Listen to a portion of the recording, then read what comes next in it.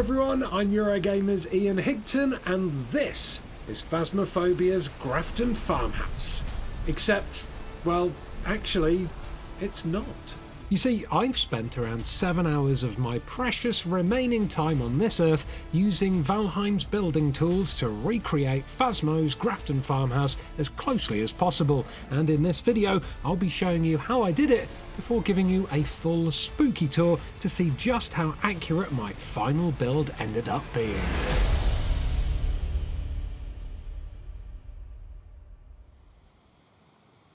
So first up, I needed to find a location. In Phasmophobia, Grafton Farmhouse is situated in the middle of some spooky woods, and this wooded area in the meadows here felt just like the right spot. The only trouble with this area though is that it was very hilly indeed, so a good portion of my time building this recreation was unfortunately spent flattening the land around this spot. With a big chunk of land flattened, I then decided to place down a few items to help me judge the sizes. So I laid the foundations of the Phasmo truck and used my hoe to create the pathway leading to the farmhouse. With that done, I started work on the front porch, and it was really important at this point that I got the size and position of that porch and the front door as true to that of Phasmo's farmhouse as possible. By doing this, I could ensure that the framework of the Valheim house I was making would be that of a similar scale to the original. Now, at this point I realised I was going to have to level off a rather sizable amount of land if I wanted to actually make this dream house a reality. Trouble is, levelling the ground is incredibly boring and time consuming, and I have the attention span of a gnat, so I decided to take a break from that to build up the ghost hunting truck a bit. This wasn't a particularly difficult thing to build, but I was proud of these dinky little shield tyres that I pinned to the side for extra realisms. Toot toot Viking flippers! From there I continued building the front of the farmhouse. To try and match this spot on, I used two pieces of reference material. This Grafton Farmhouse map, which I found on the Phasmophobia wiki page, and a video that I'd previously recorded of me inspecting each room in Phasmo. Using these, I was able to pretty accurately judge the positions and lengths of the windows and rooms of the ground floor, and therefore the exact dimensions of the farmhouse, which, at this point, I was coming to realise with a sinking feeling in my gut, was going to be massive. With the prospect of more land flattening looming, I took a quick break to lay some fencing down and make sure that the approach to the farmhouse was as accurate as possible. Thankfully, like the wood used for building the walls and the floors, the fencing in Valheim is spookily similar to the materials that are used in Phasmo, so that went down pretty easily. The next few hours then were spent chopping and flattening and chopping, and then, for a treat, there was even more flattening and chopping when I realised that I needed to extend the farmhouse by an extra room. So I'll skip past all of that boring stuff and go on to my first room decoration. Now, I chose the kitchen as the first room to fully decorate, and this was even before I'd laid the full foundations for the house, as with 3 doors coming off of the kitchen, if I got the proportions and layout of this room right, it would be good confirmation that I'd nailed the scale of the entire building. Anyway, adding some frames to the window was the first step, then I placed some banners on either side for a cool curtain effect, and then I went to work placing down props.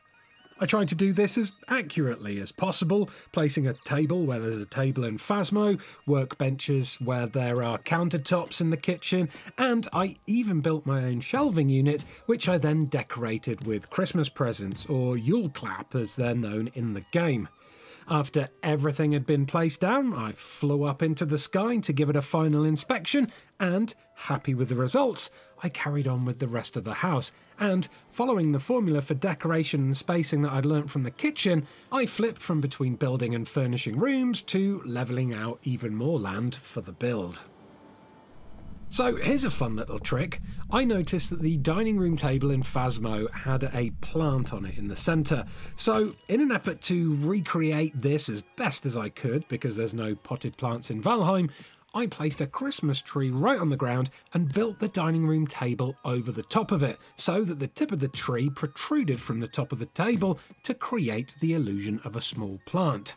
It's a silly little detail, but I think it adds way more personality to this recreation, just like how I've added shields to the walls in places where picture frames appear in Phasmo. In fact, in this room I also tried to recreate the piano with a stack of stone blocks, and I used a small white present for the telephone on the side table, which is something I repeated in other places where telephones can be found in Phasmo. After a fair few hours of building and decorating, it was finally time to move on to the upstairs of the farmhouse. Because there are fewer rooms up here, I expected it to be a little bit easier than the ground floor, and most of the time it was. The staircase went up really easily and it fit perfectly, and the shape of the rooms up above were pretty easy to mirror thanks to the floor plan and the video reference materials that I was using. But I did have a few problems with placing stone here. In other rooms I'd place down stone to mimic radiators and toilets, but on this level stone just wouldn't sit on the wood without crumbling away, so I had to improvise and use wooden iron poles instead. One of the trickiest parts of this build came right near the end, when I was constructing the storage room at the back of the house and I had to put a roof over the top of it.